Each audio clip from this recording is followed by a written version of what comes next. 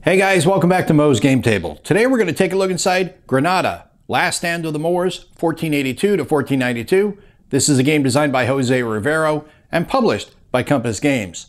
This is a new block game that Compass has just released, and it is an offshoot of the Sekigahara system. So any fans of that system will be real curious to check this one out.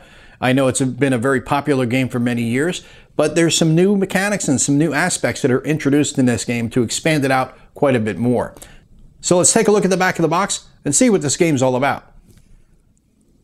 At the close of the 15th century, Fernando II of Aragon and Isabella I of Castile, the Catholic monarchs of Spain, embarked on a great crusade to finish the long reconquista of the Iberian Peninsula from the Moors. Their objective, the Emirate of Granada. The campaign lasted 10 years, from 1482 to 1492, and this game recreates the twilight of the last Muslim kingdom in Spain. One player takes command of the Christian kingdoms, and the other the Nasrid Emirate. The fog of war created by the unit hidden blocks and the strategic cards provides a great amount of excitement, uncertainty, and very engaging strategies to move armies around the board, provoking battles and sieges. Armies are composed of foot soldiers, cavalry, crossbowmen, and artillery. Also, fleets to move troops along the coast, blockade, and bombard ports and strategic locations. Will you, in the role of Catholic monarchs, end the long-lasting Reconquista, or will you, as Nasrid Emir, save the Jewel of Granada? And we can see here the map and the blocks that you'll be using, as well as the cards. We get components. We have 22 by 34-inch mounted map, 174 blocks, tiles, and cubes, 2 sheets of stickers, 2 draw bags, 40 castles and watchtowers, 7 markers, 158 cards, 5 player mats, and 1 rulebook. It is rated as a medium complexity, and the time scale are seasonal turns, map scale is point-to-point strategic level movement, unit scale battalions and companies, and it is for 2 players, and it is low solitaire suitability due to card play, and you're going to be playing off of hands of cards individually, so yeah, you'll have hidden information. Average time to play is 3 to 4 hours, and it is recommended for ages 14 and up. So let's take a look inside and see what you get.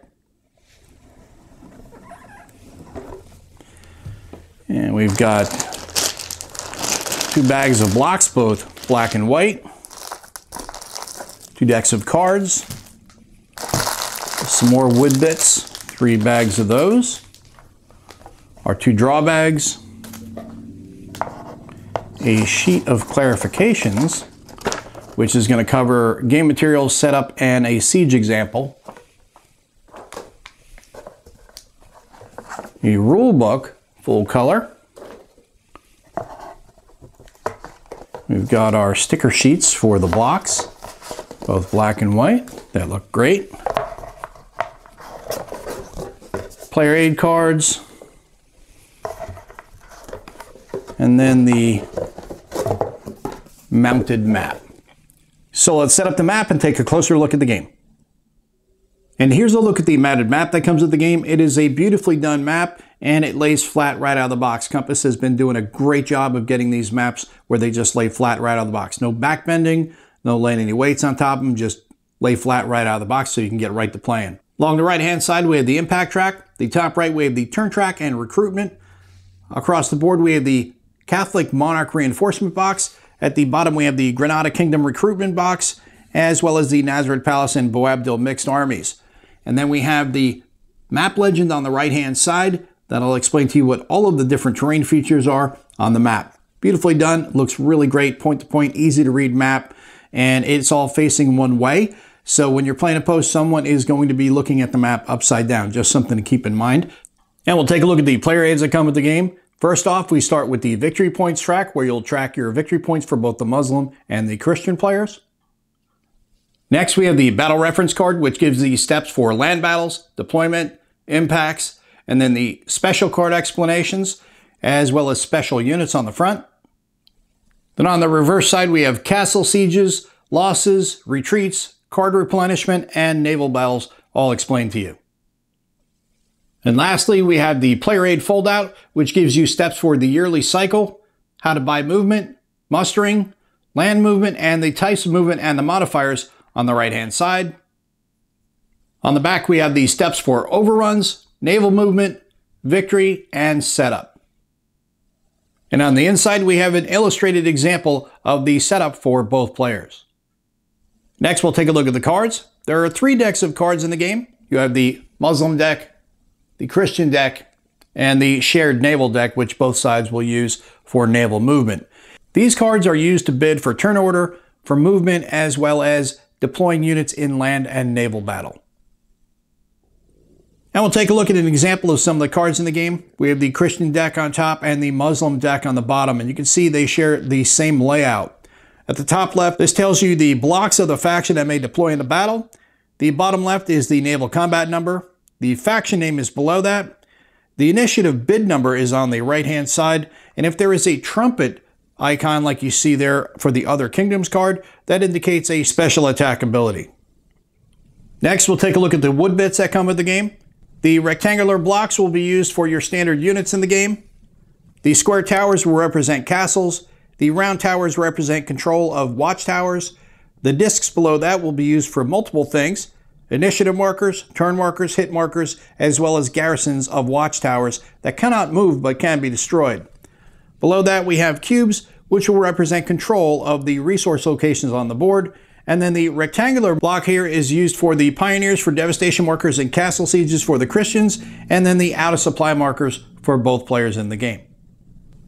And to go with the wood bits, we have these stickers. These will be applied for the Christian units and then for the Muslim units. Next, we'll take a look at the rules. This is a 28-page full-color rulebook. The inside of the front cover, we have the table of contents listing out all the rules and their associated page numbers. There's also some optional rules, design notes, credits, a little history piece on the War for Granada, and then the card manifest at the back of the book. Starts off with the introduction, a listing of the components, the victory conditions explained to you, victory points, the game pieces, which are all the blocks and the stickers, which we've already looked at. Cards are all explained to you as well, locations and boxes on the map. Then we get to the initial setup on page 6. And remember that fold-out with the player aid gives you an illustrated example of how the game will be set up. Here it also explains it to you. Then they get into the yearly cycle. We have here an illustrated example of mustering in a location with a castle. Then we have naval movement and the naval movement and enemy fleets. Land battles explained to you. Artillery and special attacks, cavalry and crossbow special attacks. Morale challenge cards, example of impact scoring, losses, retreats, castle sieges, the discs, how those are used, and remember we talked about those discs with the sieges. You're going to be placing those under the watchtowers. They can't move, but they can be destroyed. Then you have the impacts required during a castle siege restrictions, besieged blocks, and then more into the naval battle aspect of the game with illustrated examples. Then we have the card replenishment and then the special rules here on page 16. Military orders, Nazareth Palace Guard and Mujahideen, which are for Muslims only. Then we have movement and combat, optional blocks and cards and markers. Some more of the special cards, and then those little small rectangular blocks. We saw the pioneers for devastation markers and castle sieges, which are for the Christians only, and then the out of supply markers. Then we get to the design notes on page 21, so not a lot of rules, not a lot of pages of rules, I should say. Then we get to the credits, and then we have the history bit on the War for Granada itself. Give you a bit of a background on the history of the conflict.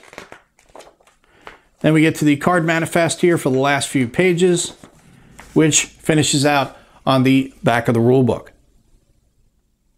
And that is a look at everything you get inside of Granada, Last Stand of the Moors, 1482 to 1492. This is a game designed by Jose Rivero and published by Compass Games.